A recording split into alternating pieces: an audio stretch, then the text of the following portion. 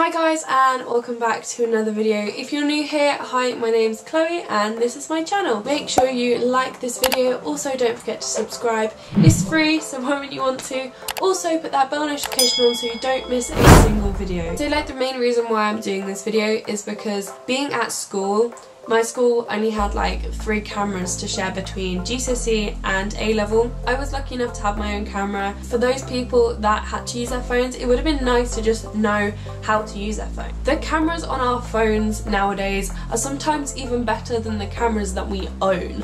However, you need to know how to use your phone properly to get the outcome that you want. So I'm just going to be sharing some little tips with you about how you can take those Instagrammable pictures, or if you're just trying to get some good photos for your schoolwork and you don't have access to any good cameras. So I have an iPhone XR. My XR is 128GB, and one of the main reasons why I got it was because of the camera. P20 Huawei phone has got a very good camera, it's got better reviews and everything, but obviously being an iPhone user, I'm so used to having an iPhone, it's just kind of like one of those things. The first thing that I would suggest that you do is shoot in live.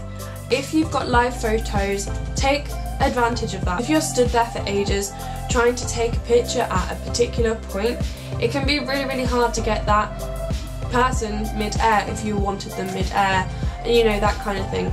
So if you shoot in live, it means that you can freeze the picture where you want to freeze it. So tip number 2, put a grid on your phone. Most people hate this, but it actually is very useful. To get the grid on your phone, you need to go into your settings, you need to scroll down to camera, and here you can see loads of settings. There's the grid one. Just turn it on, just makes everything so much easier. It makes it so much more simple as well. While we're here, I thought I would just point out, for those of you that don't know, but your phone can shoot in 4K. For the people that don't really understand that, it's just very good resolution. My phone actually records in better resolution than my camera that I'm using right now. I film on my Canon G1X, so when I'm filming and my camera dies or my SD card's full and I don't have any spares, I can always film on my phone and it's just as good quality. But to turn that on, if you go to record video, and you can see all the selections there, but in 4K at 60 frames per second, that is very good quality. Be aware there's going to take up more storage on your phone when you're recording stuff. That's the kind of price you have to pay for having better quality videos. Another thing that's great about that is that you can actually take screenshots from your footage and they are still just as good quality as when you are taking photos on your phone. Just another tip there. Tip 2.1. So just by having this grid on, it will just make your images better because it will help you think about composition. It will help you have straighter lines in your horizon. For those of you that are kind of new to photography, rule of thirds is like one of the main things that you should know. So an image has got 4 lines across it. Right now I am central, but I am in the middle third in the image. If I'm over here, I'm in the right third, and if I'm over here, I'm in the left third. This composition will just make some of your images better. If you offset your main subject, you can get more background in, or it just makes it more visually pleasing for the eye. These lines just help you sort that out. You can also do this in cropping as well. This is one of my massive pet hates. I cannot stand it if I see some horizon lines that aren't straight. We've all done it, you know. I notice little things in photographs that do annoy me. Simple things that will just make your photos better is by making sure things are straight. Again, you can use these lines as guides. So if you're watching this video and you're someone that takes photos like this, please stop. Just please stop.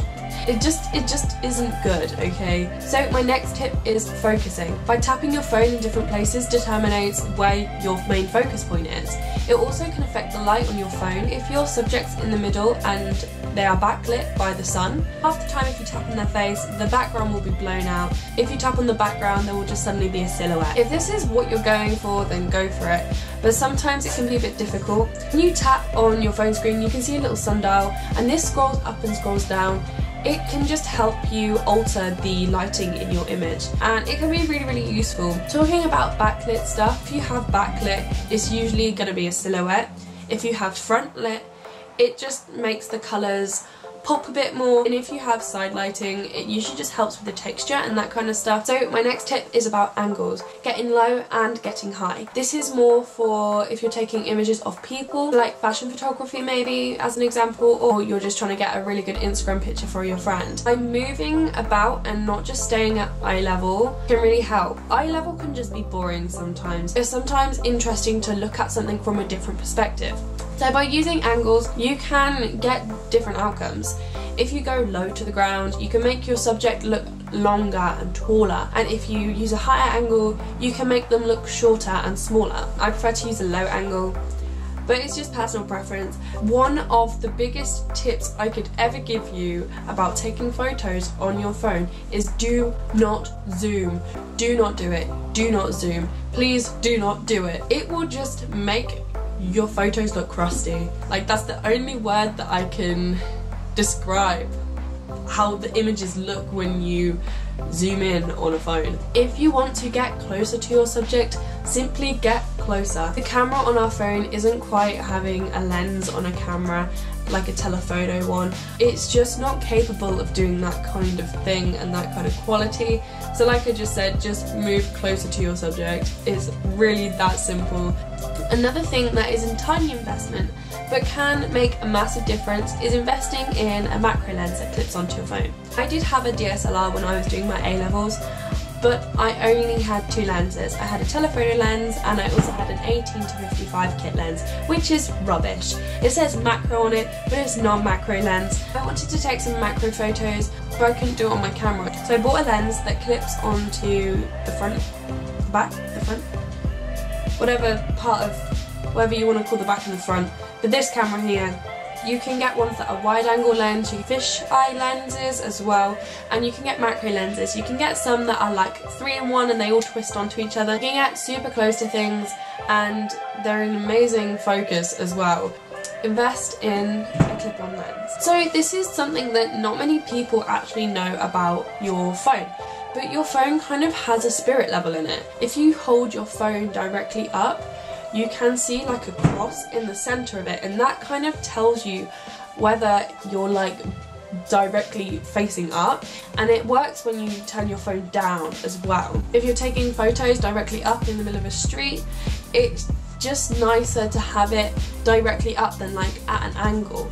Personal preference, but I just thought I'd let you guys know that that is a thing on iPhones. I don't know if it's a thing on other phones, but it definitely is on iPhones. So something else that people might not know, but you can actually do long exposures on your phone. If you have live photos, you can do this easy peasy lemon squeezy. Here's a picture that I took in Dartmoor. It's of just a little stream, so you need to make sure you've got a live photo. If you swipe up, there's effects. You can have loop, you can have bounce, and that's kind of like what Instagram does, so you can make your own boomerang. But there's also long exposures, and if you click on that, it creates this kind of misty effect. Usually for this you would have to set a tripod up and put it on a long exposure. That took me seconds to take that on my phone, and instantly it's a long exposure. You don't have to worry about aperture or ISO or shutter speed or anything like that. It just does it for you and it's amazing. So if you do have an iPhone, please do take advantage of that and experiment with it. You can probably mess about with sparklers,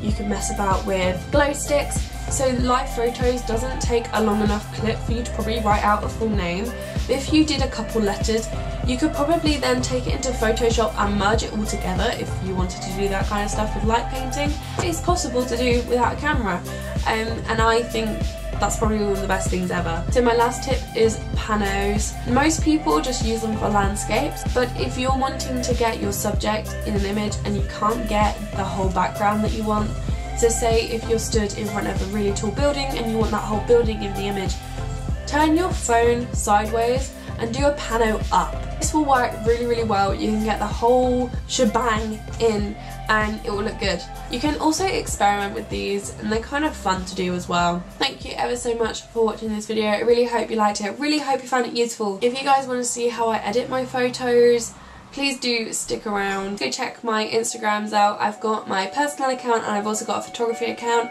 I'll leave them linked at the end of this video as well as down in the description below. Thank you again for watching this video and have a good week.